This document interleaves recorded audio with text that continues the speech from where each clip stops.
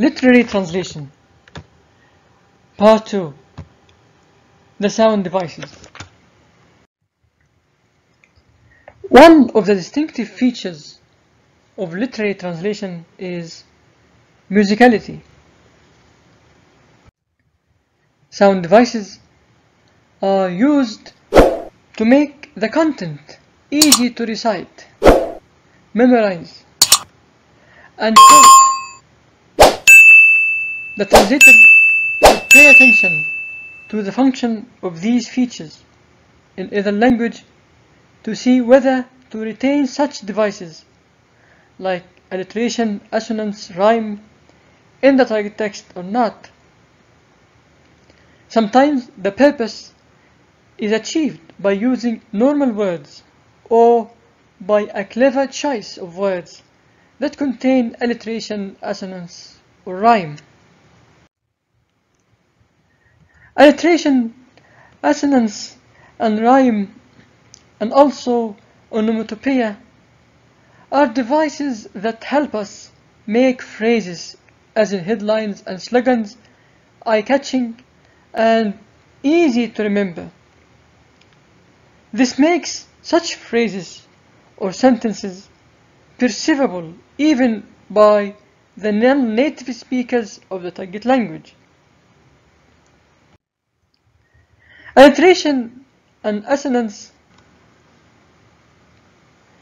Alliteration is the use of the same consonant at the beginning of each stressed syllable.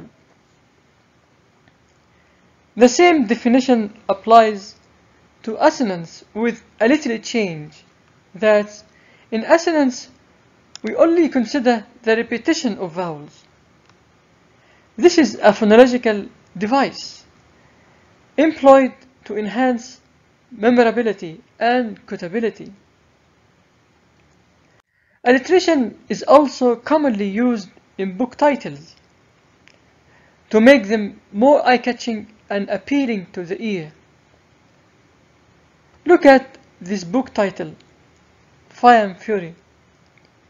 The author skillfully used alliteration for the same reason we have just mentioned. However, the translated version overlooked this important feature.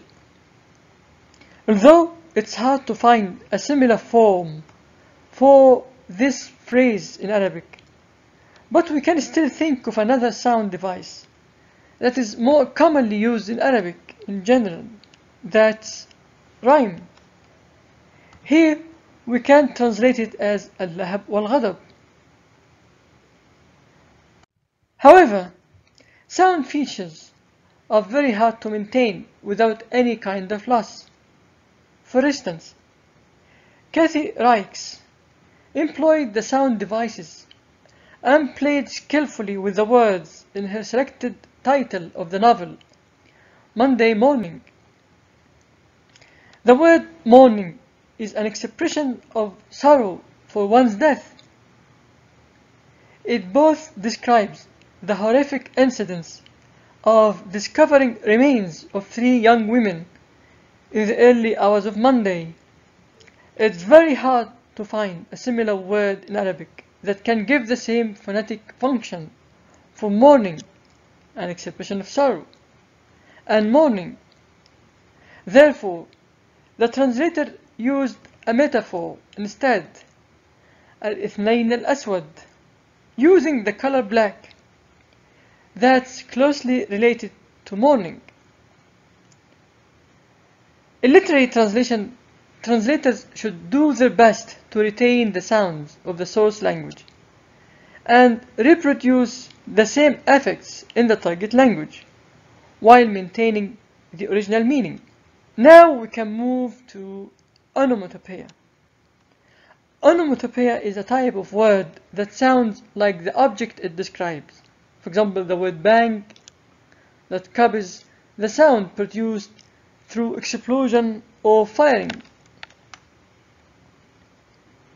Although onomatopoeic words imitate the sounds of nature, we might find the sound differs from one language to another. with onomatopoeic words which do not have equivalent in the target language, the translator can give the meaning stripped of any sound consideration. Let's have a look at the following passage from Al-Kharrat's novel ترابها زعفران. Look at the underlined words: تترجرج، وشوشة، تترقرق، زقزقة. The underlined words are translated as rippling, hiss, chatter. We can notice how smooth and pleasing to the ear the underlined Arabic words and their English equivalents. But this doesn't work all the time.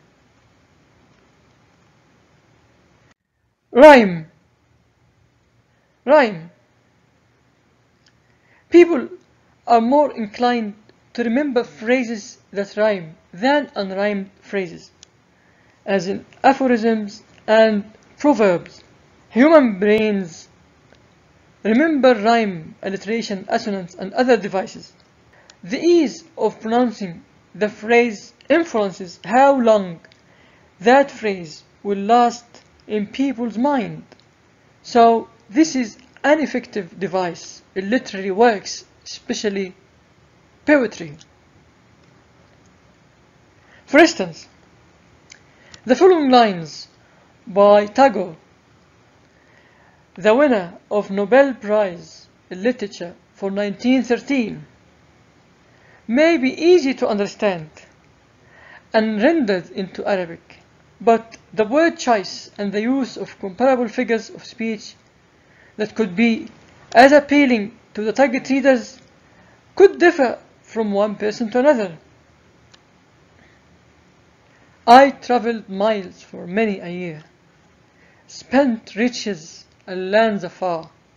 I've gone to see the mountains, the oceans I've been to view, but I haven't seen with these eyes what 2 steps from my home lies, on a sheaf of paddy grains, a glistening drop of dew. These few lines are translated differently by me and by Rahma Abdurrahim. أمضيت سنينا مرتحلا وأنفقت من المال جزلا، عاينت جبالا وجبالا ورأيت من البحر الجالا، وعميت عن سحر حولي بهاء جلاه ندى السنبل.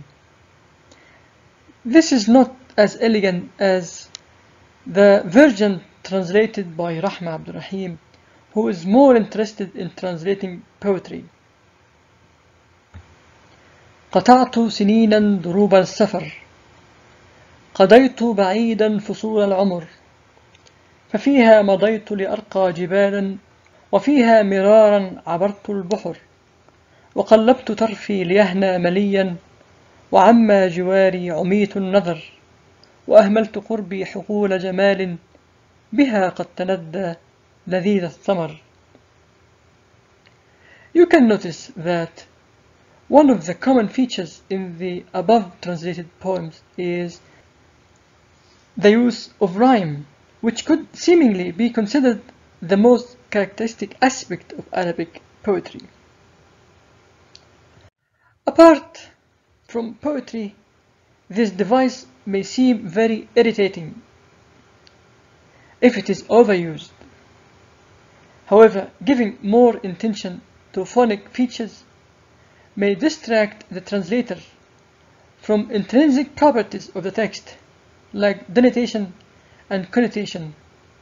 This passage from Abdurrahman Manif's novel Al-Ashjar wa Ightiyal Marzuq employs rhyme in some words.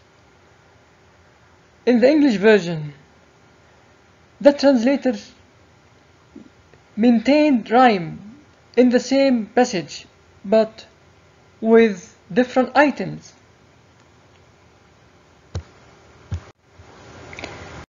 In the context of an English novel, rhyme would seem highly inappropriate and probably comic. So, attempting to produce an equivalent English text with similar rhymes will seem apt to the target language audience. Thank you.